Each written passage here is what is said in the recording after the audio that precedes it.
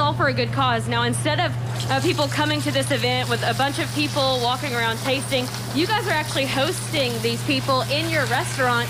How are you preparing for that? What's different for you? It'll be the same for us. Just like Jeff Hyde, we're going to do a 3 or 4 course meal, and everything will be taken care of. For us, we're just going to execute the same way we always do and hope that people love what we do. Most of the time, we succeed in that. Absolutely. And you said this is a world-famous pork chop. What makes it so famous? I say it's world-famous, but we always have this pork chop on our menu. It's just set up in a different way.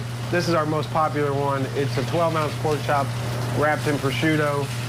It's got a cerdo cheese on it. It's a Mexican cheese from Chihuahua, Mexico. Yum. And this is the most popular version of that pork chop. So you're searing it a little bit, but of course we already have one that's done. Yeah, we got this one here ready to go. Ready to go. So what are you putting on it? Okay, there we go. Then we got our garlic and herb haricot vert. Yum. We like to add to that.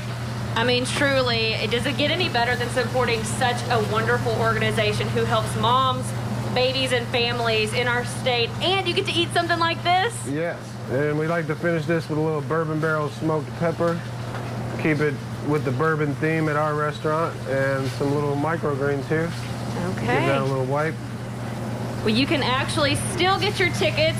This virtual event is happening November 12th, so there is still time. And of course, don't forget those awesome auction items. We're talking about trips, gift cards, lots of good stuff for that too. So make sure you hop online and check out the details before November 12th. Get it done before then and get your ticket.